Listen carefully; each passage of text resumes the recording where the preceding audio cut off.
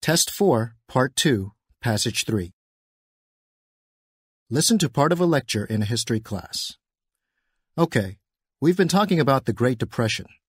As I mentioned last class, the U.S. had gone through economic downturns before, but the Great Depression was unique because it forced millions of Americans into poverty. Does anyone remember why this economic crisis was so severe? It was the stock market crash of 1929, right? The financial panic that followed led to bank failures and widespread unemployment. Well, that was a factor, but the collapse of the financial markets was soon followed by a severe drought throughout much of the American Midwest. Crops failed, farms were foreclosed, and many tenant farmers were forced off the land. This put an unbelievable strain on an already weakened economy. What I want to discuss today is how the U.S. government responded to the Great Depression. In particular, I want to examine the role of President Hoover, who I believe has been unfairly blamed for not doing enough to manage this economic crisis. There is a widely held misconception that Hoover was reluctant to intervene during the Great Depression because of his ideological commitment to small government and laissez-faire economic policies. This is based on a refusal to provide direct financial aid to individual citizens through the creation of federal welfare programs. Yes? Why was he so opposed to this? Didn't he realize that many people needed help? Well, Hoover firmly believed that this sort of assistance should be provided by charitable organizations. He thought that welfare programs would make people dependent on the government. Anyway, Hoover became a national scapegoat for the Great Depression. In fact, the term Hooverville was commonly used to describe the shanty towns that were built by homeless people during this period. Like I said, though, the popular perception of Hoover isn't very accurate. Hoover actually intervened more aggressively in the U.S. economy than any previous president. Take his efforts to provide assistance to farmers. This was a priority for Hoover because farmers had been suffering throughout much of the 1920s due to low crop prices. In 1929, Hoover created the Federal Farm Board, a government agency with a budget of $500 million. This organization attempted to stabilize crop prices by buying and storing agricultural surpluses before they went on the open market. It also provided funds to farm cooperatives. Hoover firmly believed that farmers who worked together in formal cooperatives could manage the production and sale of agricultural products more efficiently and profitably. Hoover also tried to protect farmers from foreclosure by increasing funding for the Federal Land Bank system in 1932. Using these funds, Federal Land Bank was able to provide individual farmers with low-interest loans to pay off their debts with private banks. Hoover established another agency in 1932 called the Reconstruction Finance Corporation. Its purpose was to provide financial support to companies that were considered vital to the national interest. Initially, it offered low-interest loans to banks, railroads, insurance companies, and mortgage companies. However, 6 months after its creation, the agency's powers were broadened so that it could provide aid directly to state governments.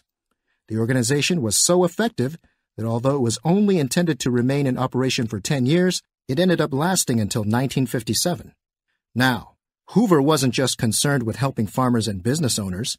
He also understood that something had to be done to aid the unemployed. By 1932, there were over 12 million people without jobs. So how did Hoover try to deal with this problem? Well, the solution he came up with was public works projects. Throughout his presidency, Hoover authorized the spending of large sums to build or improve government properties. Can anyone give me an example of one of these projects? The Hoover Dam? I'm pretty sure construction started at around this time. Yes, that's the most famous one. Now, some estimates place Hoover's public works spending at around $500 million per year during his term in office.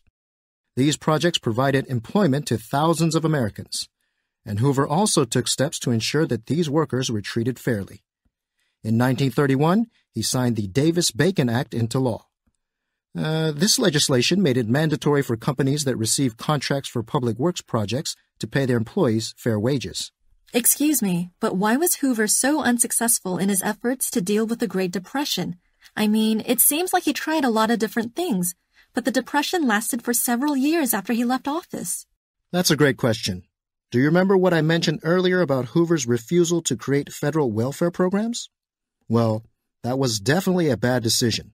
Poverty was so widespread during the Great Depression that private charities simply couldn't cope. Another thing to keep in mind is that many of the programs Hoover did implement were limited in scope.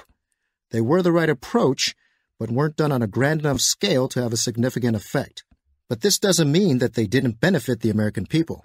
In fact, some historians argue that Hoover laid the groundwork that made it possible for his successor, President Roosevelt, to bring the Great Depression to an end. And this seems pretty likely when you consider how many of Hoover's programs were adopted and expanded by President Roosevelt. Now get ready to answer the questions. You may use your notes to help you answer. 12. What is the lecture mainly about?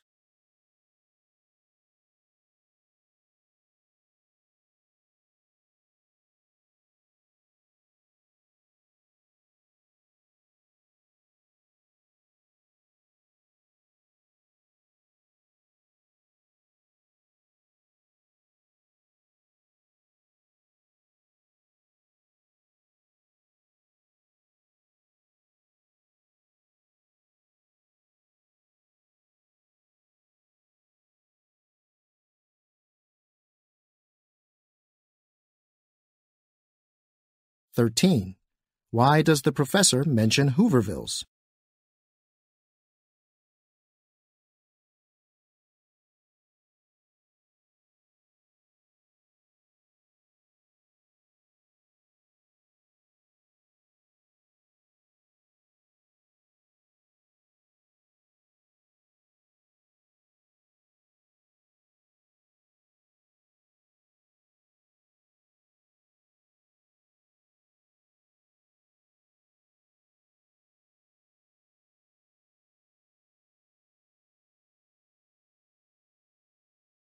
"14. In the lecture, the professor describes the various actions taken by President Hoover in response to the Great Depression. Indicate whether each of the following is one of these actions.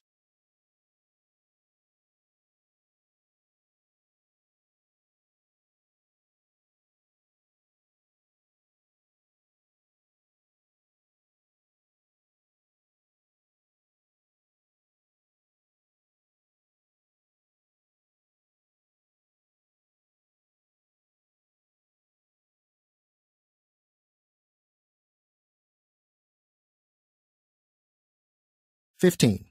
According to the professor, what was the purpose of the Davis-Bacon Act?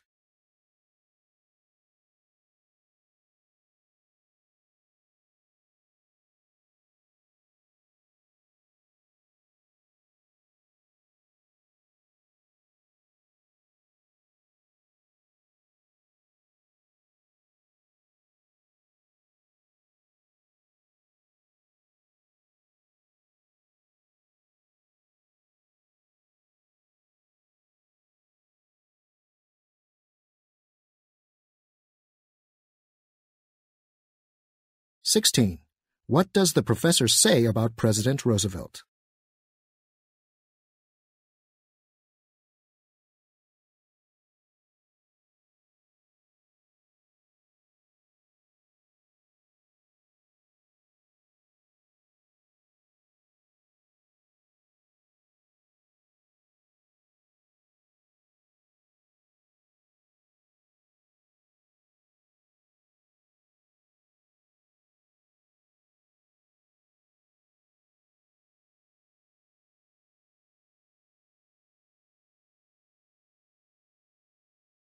Listen again to part of the lecture, then answer the question.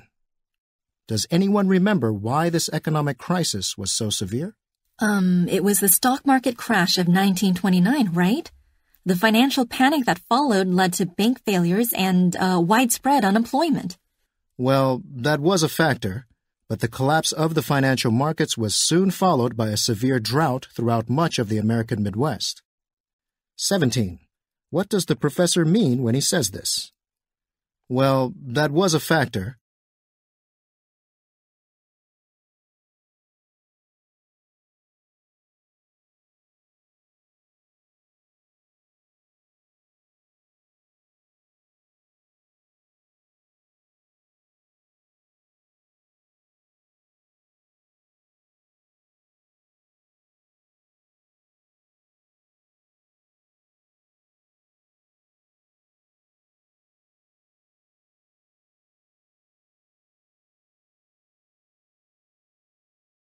Test 4, Part 1, Passage 3.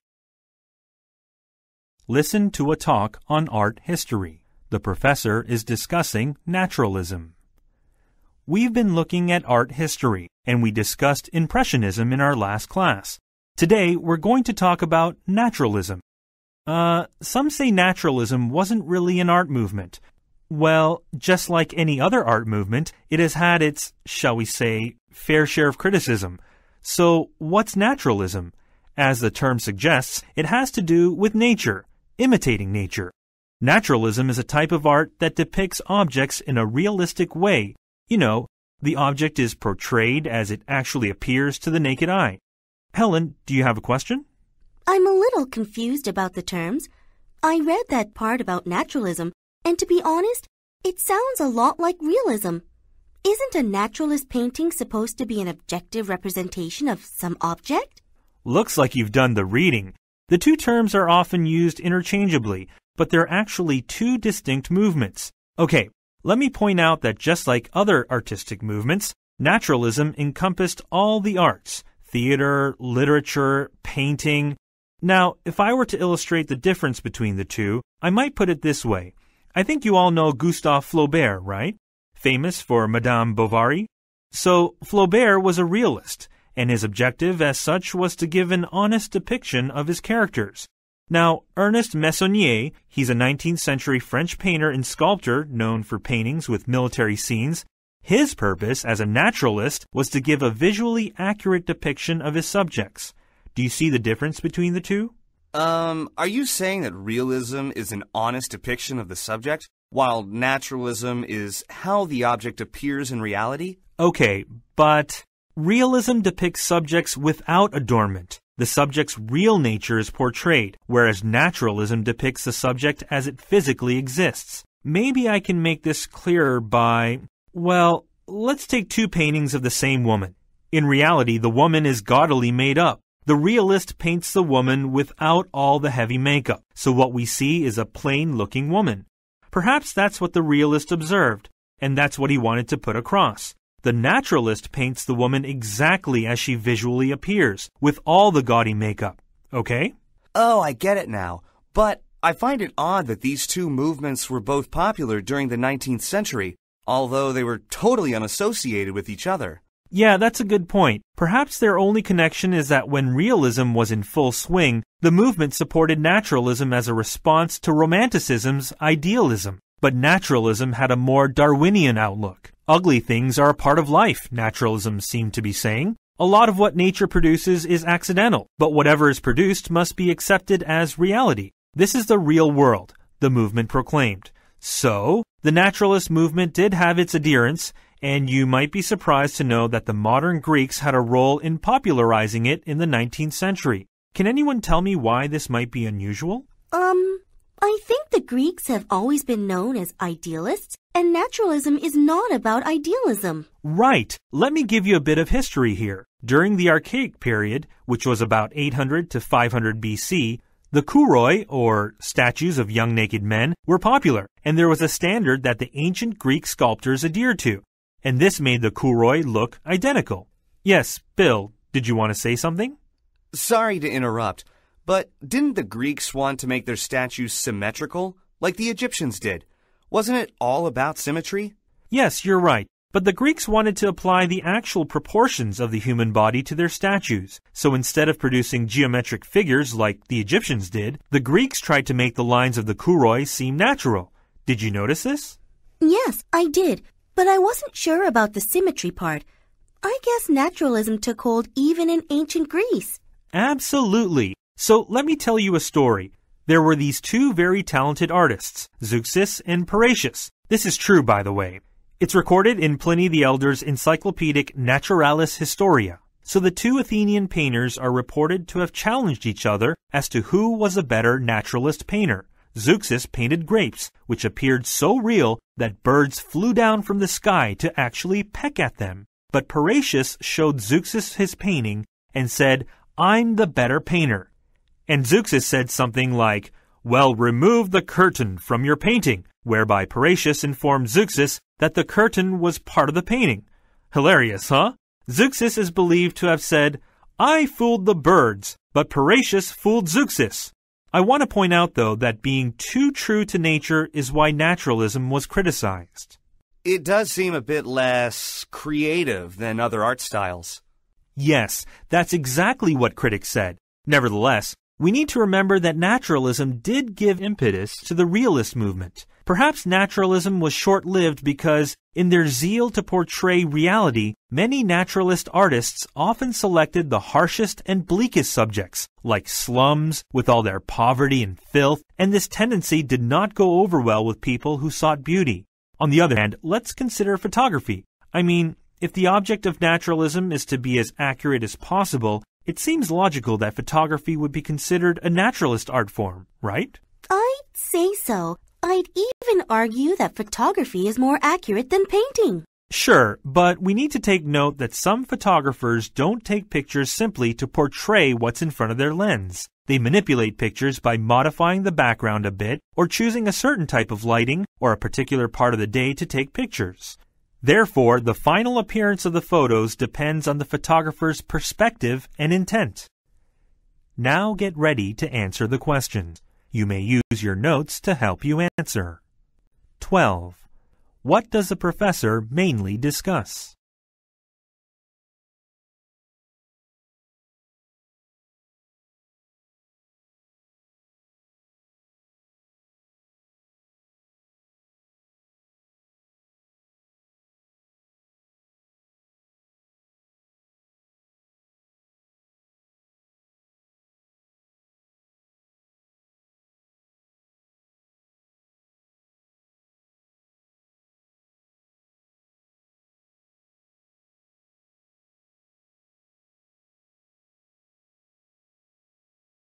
"13.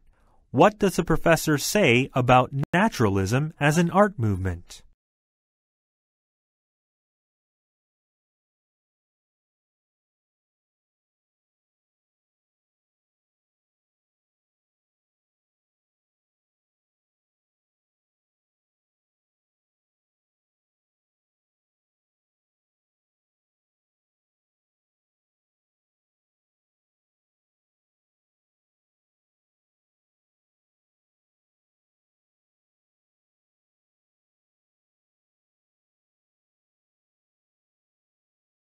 Listen again to part of the lecture. Then answer the question. Do you see the difference between the two?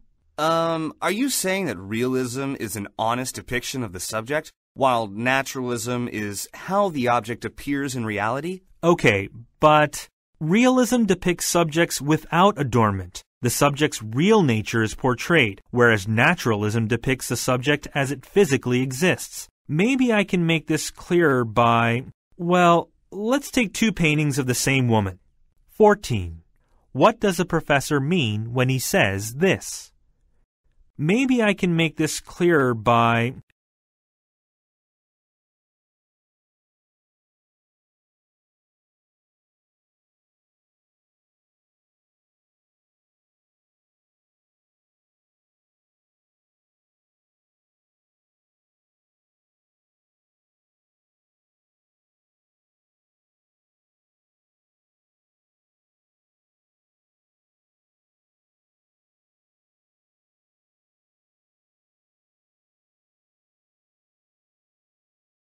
"15.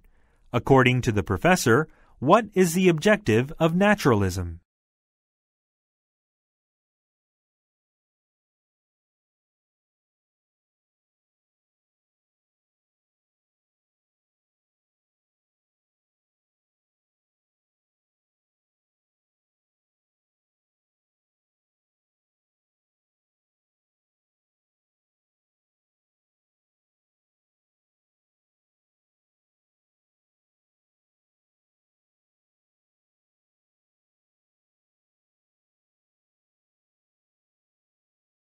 "16.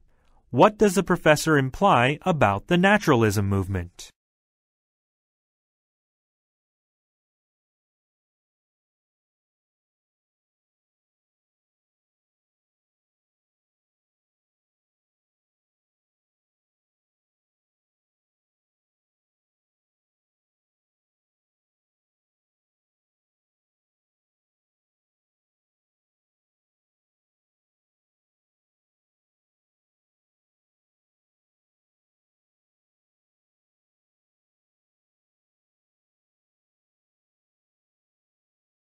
17. Why is photography not always a form of naturalism?